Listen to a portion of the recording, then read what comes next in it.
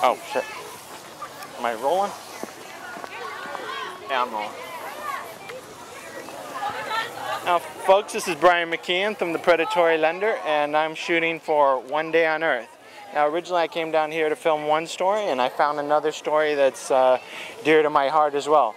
I'm an Iraqi veteran, and when I was in Iraq, I came down with Gulf War syndrome, and that is why I started my show, The Predatory Lender. But I'm here today with Michael Lindley, and he's got some sort of war memorial here for the veterans and stuff. Can you tell us something about that? Sure. This is sure. We're down in Arlington West. This is a memorial to remember the soldiers that have died in Iraq and Afghanistan. It's down here for people to understand what the cost of war is all about. It's here to make sure that that we have the opportunity to get the information to the public about our young men and women coming back and making sure that they're getting taken care of. It's up here for people to have conversation about, different points of view. It's also here to educate the public. We want the public to understand that these young men and women dying every single week in Afghanistan and Iraq. We want them to know that there's millions of civilians that are dying in Iraq and Afghanistan, and we want to keep the public aware of these things. Since this is for One Day on Earth, is there any particular reason that you came out here this day?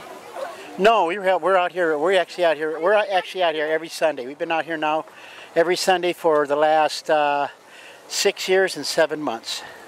Is there any particular stories that you'd like to tell the people? Because this is going to be in a worldwide movie that will be documented for release next year. Is there any particular story you would like to tell the people of the world? There are many stories we can tell you, about that we've learned. We've been down here. The young men and women have come down here and told us. I mean, we have stories about a young man who came down here with a CV. He was shot up pretty bad. His whole left side was, he couldn't control his left side. He was operated all the way up the side of his body. He was a CB. He was training Iraqis to build schools, and once they would build a school, as soon as that school would get built up, they would blow that school up, and he happened to be in one of the schools that got blown up. And as soon as they blow them up, the next thing they do is one of the things we have to do is we have to rebuild that school. So that means there's more, another school, another project, more money we have involved with. There's stories like that all over the place. Suicides we've had a lot of suicide stories. These young men and women being very frustrated coming back, feeling guilty, especially if they come back and they get out of the service, and then their buddies go back. They feel very guilty, so they commit suicide. There are, you got hours and hours of stories down here. So I'll just tell a quick thing about myself. I'm a Wall Street day trader that was trading before 9/11, joined the Army after 9/11. I went to Iraq, came back sick, got some Gulf War syndrome, had a couple seizures, and when I was in the hospital I saw the Predatory Lender was the top Halloween costume, and I'm now doing a TV show on predatory lending and finance and investment, and I film it with the Hollywood Boulevard characters here today, and they're out in Santa Monica, and I just happened to notice a fellow veteran out here, and that's part of my story, why me as a veteran is doing this and talking to other veterans, because I was in Iraq. I know what it was like, so I'm talking to some folks here about their experiences as well.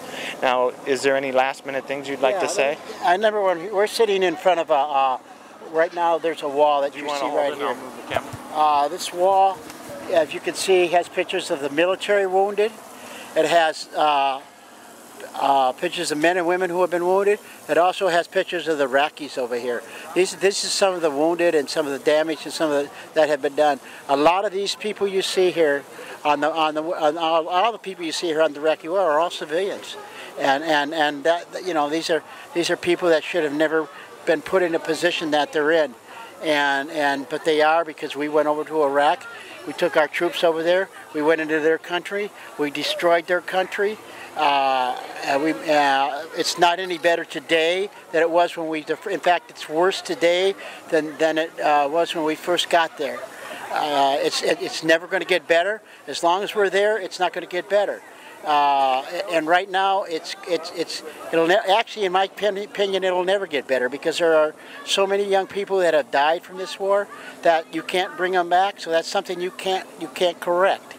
And and so that means that this continues, and we're trying to get this to stop. And I think it's important that the public have this information, because if the public has this information, things change. For example, Iraq changed. In the beginning of the war, first when we went into Iraq, people strongly supported Iraq. It was a big support. 73% of people in this country supported Iraq, the invasion of Iraq. 2 years later, it was down to 50%. 2 years later, it was 73% people were against the war in Iraq. Why? Because it was a bad war. We ran it lousy. We shouldn't have been there in the first place. Mistakes were made all the time. Money was being spent. Money was being lost. Billions and billions of dollars were being lost. And we have to realize that if you're going to do something, you have to do it right. If you don't do it right, then you're going to end up having yourself a lot more trouble than you need. Okay. Well, I have 10 minutes. Do you want to talk for another 4? Sure. Let me tell you a little bit about the memorial. Okay. Let's grab the wire. We can walk. Yeah. Okay. We're gonna go out here. Hey, let me grab my bag so no one runs off of my goodies. No. Okay. Okay. Because of the rules of the thing I'm filming, I have 10 minutes, so we can say whatever you want for another 3 minutes. Okay.